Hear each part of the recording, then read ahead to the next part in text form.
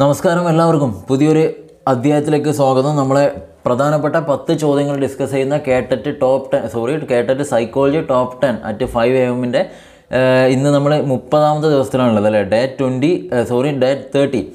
Okay, 30ാമത്തെ ദിവസത്തിലെത്തി. ഇന്നിപ്പോൾ നല്ല തണുപ്പാണ് ഇവിടെ. അവിടെ എങ്ങനെയാണ് നിങ്ങളെ നാട്ടിലൊക്കെ എങ്ങനെയാണ്, തണുപ്പുണ്ടോ? ഓക്കെ, നമുക്ക് ഓരോ ക്വസ്റ്റനായിട്ട് നോക്കാം. വളരെ പ്രധാനപ്പെട്ട ക്വസ്റ്റനായിട്ട് നമുക്ക് ഡിസ്കസ് ചെയ്യേണ്ടതായിട്ടുണ്ട്. അപ്പോൾ ഞാൻ പറയുകയാണെങ്കിൽ നമ്മൾ കണ്ടിന്യൂസ് ആയിട്ട് 30 ദിവസം എന്ന് വെച്ചാൽ അറിയാലോ, ഏകദേശം ഒരു മാസത്തെ കണ്ടിന്യൂസ് ആയിട്ട് നമ്മൾ ചെയ്തുകൊണ്ടിരിക്കുകയാണ്. അപ്പോൾ കൃത്യമായിട്ട് ഫോളോ ചെയ്യുന്നവരെ സംബന്ധിച്ചിടത്തോളം ഏതാണ്ടൊക്കെ ഈസിയായി വരുന്നുണ്ടാകും ക്വസ്റ്റ്യൻസ്. അപ്പോൾ ഒരുപാട് പേര് ഡൗട്ട് പറയുന്നുണ്ട് ഈ കാറ്റഗറി 3ക്ക് കുറച്ചും കൂടെ പ്രശ്നം വരുന്നുണ്ടെന്നല്ലേ. സ്വാഭാവികമായിട്ടും ഉണ്ടാകും. കാരണം കാറ്റഗറി 3 എന്ന് പറഞ്ഞാൽ ഷുവറാണ് എന്താണ് നമ്മൾ ഈ പറയുന്ന കാറ്റഗറി 1 to 4 ലെവലിൽ ആരും പ്രതീക്ഷിക്കരുത്. കാറ്റഗറി 3ക്ക് നല്ല ലെവലിൽ ക്വസ്റ്റൻ ഉണ്ടാവും. അത് എല്ലാവർക്കും അറിയുന്നതിനാണല്ലോ. ആദ്യമായിട്ട് എഴുതുന്നവരാണെങ്കിൽ ഞാൻ വീണ്ടും പറയാം, കാറ്റഗറി 3ക്കുള്ള സൈക്കോളജി കുറച്ചും കൂടെ ലെവൽ കൂടിയതായിരിക്കും. നമ്മളൊന്നും കൂടെ ചിന്തിക്കേണ്ട ടൈപ്പ് ക്വസ്റ്റനേ വരും. എല്ലാം എളുപ്പമുള്ള ക്വസ്റ്റൻ വരും, എല്ലാം ടഫാണെന്നല്ല. എന്നാലും അത്യാവശ്യം ക്വസ്റ്റൻസൊക്കെ നല്ല ടഫിലായിരിക്കും ഉണ്ടാവുക. ഏതിന്? കാറ്റഗറി ഈ പറഞ്ഞ പോലെ 3ന്. ഓക്കെ, അതുകൊണ്ട് ആ ഒരു ലെവലിൽ തന്നെ പ്രതീക്ഷിച്ചുകൊണ്ട് പോവുക. ബാക്കിയുള്ള കാറ്റഗറിയും എളുപ്പമായിരിക്കും എന്നല്ല, അത്യാവശ്യം ടഫനാവും എന്നുള്ള പ്രതീക്ഷയിൽ തന്നെ നിങ്ങൾ മുന്നോട്ട് പോകുന്നതായിരിക്കും കുറച്ചും കൂടെ നല്ലത്. ഓക്കെ, അപ്പോൾ നമുക്ക് എന്താ ഇന്നത്തെ ക്വസ്റ്റൻ നോക്കാം. ഇന്നത്തെ ക്വസ്റ്റൻ്റെ പ്രത്യേകത എന്ന് പറയുന്നത് കാറ്റഗറി 3ൽ വന്നിട്ടുണ്ടായിരുന്ന ക്വസ്റ്റൻ 10 നമ്മൾ നോക്കുന്നത്. ഓക്കെ, കാറ്റഗറി 3ക്ക് വന്നിട്ടുള്ളതാണ്. പക്ഷേ ബാക്കിയുള്ളവരും കൂടെ ഫോളോ ചെയ്യാൻ വേണ്ടി ശ്രമിക്കുക. കാരണം ക്വസ്റ്റൻ നമ്മളെ സബ്ജക്റ്റിനാണ്. അതുകൊണ്ട് നിങ്ങൾക്ക് ഏറെക്കുറെ ആൻസറൊക്കെ ചെയ്യാൻ പറ്റുന്നുണ്ടോ എന്നെല്ലാം കൂടെ നോക്കുക. ഓക്കെ, അതുകൊണ്ട് കാറ്റഗറി 3 എന്ന് കേട്ടാണ് ബാക്കി എല്ലാവരും പോകണ്ട. ഞാൻ ആദ്യം പറയാറുണ്ട്, നിങ്ങൾ എല്ലാം പഠിക്കണമെന്ന് ഞാൻ ആദ്യം പറയാറുണ്ട്. ഓക്കെ, ഓരോ ക്വസ്റ്റൻ നോക്കാം, നമ്മൾ സമയം കളയാനില്ല. ഫസ്റ്റ് ക്വസ്റ്റൻ ആണ്. At night, Gobi was woken up by some strange sound from outside the house. Though he couldn't make out what exactly the sound was, he assumed it must be wind blowing on trees and went to sleep peacefully. The cognitive process occurred in his assumption is dash. Question clear ആണോ? ഒന്നുകൂടെ clear ചെയ്യുക. At night, Gobi was woken up by some strange sound from outside the house. Okay, clear അല്ലേ? Though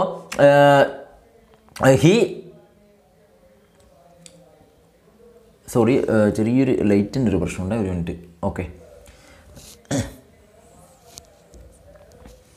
clear. Though he couldn't make out what exactly the sound was, he assumed it must be wind blowing on trees and went to sleep peacefully. The cognitive process occurred in his assumption is options accommodation, option B താഴെയാണ് നോക്കണേ, inductive reasoning, assimilation and deductive reasoning. ഇതിലേതാണ് വരുമോന്നാണ് അല്ലേ. രാത്രിയിൽ ഗോപി എന്ത് ചെയ്തു, പെട്ടെന്ന് എന്തോ ഒരു സൗണ്ട്, ഒരു സ്ട്രേഞ്ച് ആയിട്ടുള്ള ഒരു ശബ്ദം കേട്ടുകൊണ്ട് അവൻ ഉറക്കം ഞെട്ടി എഴുന്നേറ്റ് നോക്കി അല്ലേ. അപ്പോൾ എന്താണ്, അവന് കൃത്യമായിട്ട് എന്താണെന്ന് മനസ്സിലായില്ല. പിന്നീട് അവൻ എന്ത് ചെയ്തു, അത് വിൻഡ് കാറ്റ് അടിക്കുന്ന ഒരു ശബ്ദമായിരിക്കും എന്ന് വിചാരിച്ചുകൊണ്ട് തന്നെ അവൻ എന്ത് ചെയ്തു, സമാധാനമായിട്ട് ഉറങ്ങാൻ വേണ്ടി പോയി. അപ്പോൾ ഇത്തരത്തിൽ ആ ഒരു പ്രോസസ്സ് അവൻ്റെ മൈൻഡിൽ ഒരു പ്രോസസ്സ് നടന്നുള്ളൂ. അത് ഏതിനെ വരുന്നതാണെന്നാണ് ചോദ്യം, ഏതിലാണ് ഉൾപ്പെടുന്നതാണ് ക്വസ്റ്റ്യൻ. ഓക്കെ, ഏതാണ് വരിക? അക്കോമഡേഷൻ ആണോ, അസിമുലേഷൻ ആണോ, ഇൻഡക്റ്റീവ് റീസണിങ് ആണോ, ഡിഡക്റ്റീവ് റീസണിങ് ആണോ എന്നാണ് ക്വസ്റ്റ്യൻ അല്ലേ. ഇവിടെ ആൻസർ വരുന്നത് ഓപ്ഷൻ സി ആണ് കേട്ടോ. ഓപ്ഷൻ സി ആണ്. ഏതാണ് വരിക? ഈ പറഞ്ഞ പോലെ അസിമുലേഷൻ എന്നുള്ളതാണ് കറക്റ്റായിട്ടുള്ള ആൻസർ കേട്ടോ. ഓപ്ഷൻ സി അസിമുലേഷൻ എന്നുള്ളതാണ് കറക്റ്റായിട്ടുള്ള ആൻസർ വരുന്നത്. ഓക്കെ, ക്വസ്റ്റ്യൻ ക്ലിയർ ആണ്. അസിമുലേഷൻ എന്നുള്ളതാണ് ശരി ഉത്തരം. കിട്ടിയെന്ന് വിചാരിക്കുന്നു. അടുത്ത question, pick the qualities of A creative person from the following.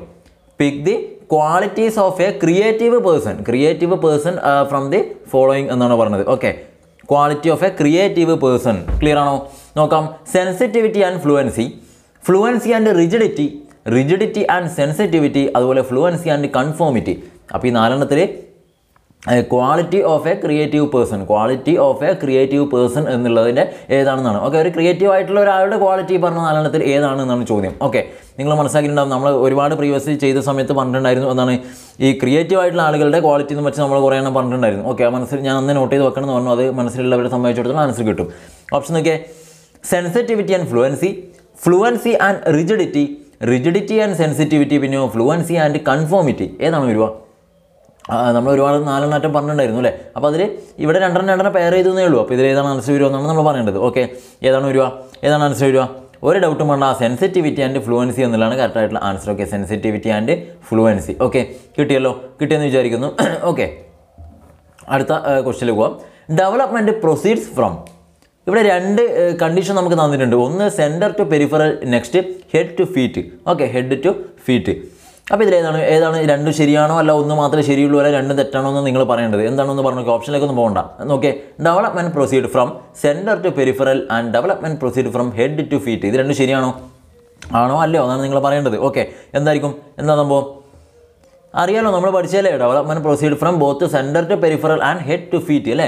Centre to peripheral നിങ്ങൾ പഠിച്ചിട്ടുണ്ടല്ലോ, സെൻറ്റർ പോയിന്റ് ടു പെരിഫറൽ, അതുപോലെ ഹെഡ് ടു ഫീറ്റ് അല്ലെ, ഹെഡ് ടു ടൈൽ എന്നൊക്കെ നിങ്ങൾ കണ്ടിട്ടുണ്ടാവും. അല്ല നമ്മൾ പഠിച്ചാണ്, കണ്ടിട്ടുണ്ടാവുന്നല്ല, നമ്മൾ ഡിസ്കസ് ചെയ്ത് തന്നെയാണ്. കിട്ടിയല്ലോ. അപ്പോൾ ആൻസർ ഇതാണ്, രണ്ടും വരും എന്ന് പറഞ്ഞാൽ ഇവിടെ ഏതായാലും 1 is wrong and 2 is correct അല്ല, 1 and 2 are correct.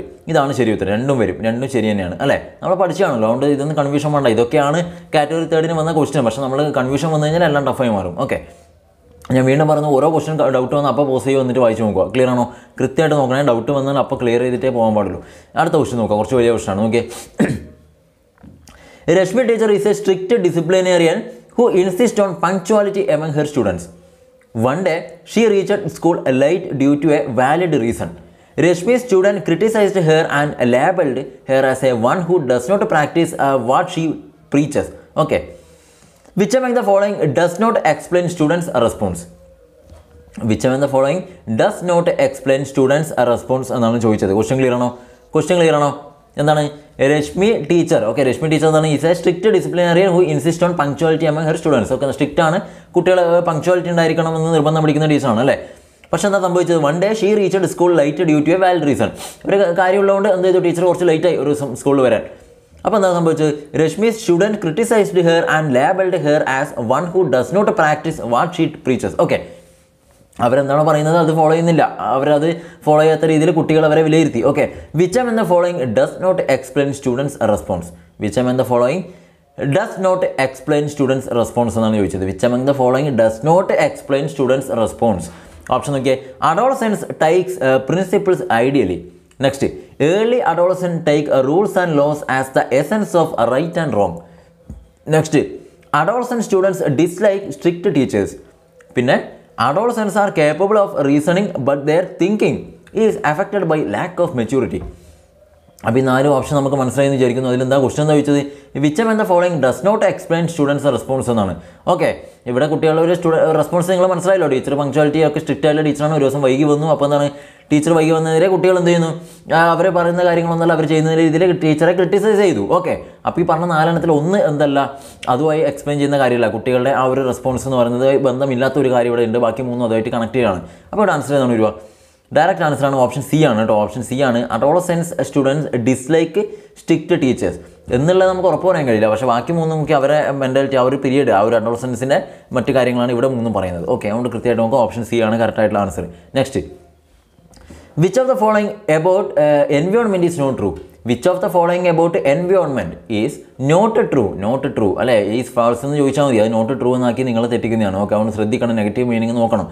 Which of the following about environment is not true എന്നാണ് പറഞ്ഞത്. ഓപ്ഷൻ നോക്കിയേ. Environmental influences starts from birth. Next, environment is unique to each individual. Next, environment is the physical സറൗണ്ട്നെസ്. പിന്നെന്താണ്? Environment includes the thoughts and attitudes of others. Idea clear ആയോ? അപ്പോൾ which of the following about environment is not true എന്നാണ്. Okay, പരിസ്ഥിതിയുമായി ബന്ധപ്പെടുത്തിക്കൊണ്ട് ശരിയല്ലാത്തത് ഏതെന്നാണ് ചോദിച്ചത്. Not true. Okay, ഏതാണ് answer വരിക? വളരെ simple അല്ലേ. ശരിയല്ലാത്തത് environment influences starts from birth. Environment is unique to each individual. Environment is the physical സറൗണ്ട്നെസ്. പിന്നെ environment includes the thoughts and attitudes of others. ഏതാണ് ഒരു following environment is not true? Not true. Okay, answer option A ആണ്. Okay, option A ആണ് correct answer. Environment influences starts from birth. Okay, environment influences start from earth. അതാണ് എന്താണ് about environment is not true എന്ന് പറയുന്നതിൻ്റെ answer ആയിട്ട് വരുന്നത്. Okay, അടുത്ത question വളരെ പ്രധാനപ്പെട്ട 6th ക്വസ്റ്റ്യനിലേക്ക് പോവാം. ഓക്കെ, നമ്മൾ വളരെ പ്രധാനപ്പെട്ട ഇന്നത്തെ 6th question. Co-scholastic areas such as performance in sports, art, music, dance, drama and other cultural activities and social qualities are assessed in. Okay, scholastic areas ആണ് അല്ലേ, അതായത് കരിക്കുലർ ആക്ടിവിറ്റീസ് എന്തൊക്കെയുണ്ടല്ലോ അതന്നെ സാധനം. ഏരിയാസ് സച്ച് ആസ് എന്തൊക്കെയാണ്? Performance in sports, art, music, dance, drama and other cultural activities and social qualities R assessed in. Options: unit and summative test, outdoor and stage competitions, continuous and comprehensive assessment, aptitude and skill assessment. ഏതിലാണ് വരിക? ഈ പറഞ്ഞ കാര്യങ്ങളൊക്കെ കുട്ടികളെ scholastic ആയിട്ടുള്ള ഏരിയാസാണ് ഈ പറഞ്ഞതൊക്കെ. അതൊക്കെ വരുന്നത് എല്ലാം കൂടെയുള്ള ഒരു അസസ്മെൻറ്റ് ഇതിൽ പറഞ്ഞ ഏതിലാണ് വരുമോ എന്നാണ് ചോദ്യം അല്ലേ. ഇതല്ല നമ്മൾ പഠിച്ച കാര്യം തന്നെയാണ്, ഒരു സംശയം വേണ്ട. ഏതാണ്?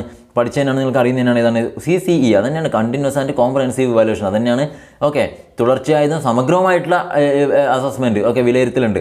അതിലാണ് വരുന്നതാണ് ഈ പറഞ്ഞ എല്ലാ കാര്യങ്ങളും പഠന പാഠ്യേതര കാര്യങ്ങളെല്ലാം അതിൽ വരും. ഓക്കെ ഇതാണ് answer.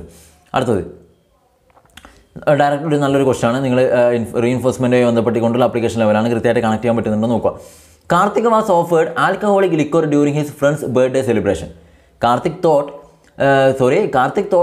of his father who doesn't take drinks and he feared a bad scene if he goes back home drunk. Therefore, Karthik refused the drinks offer.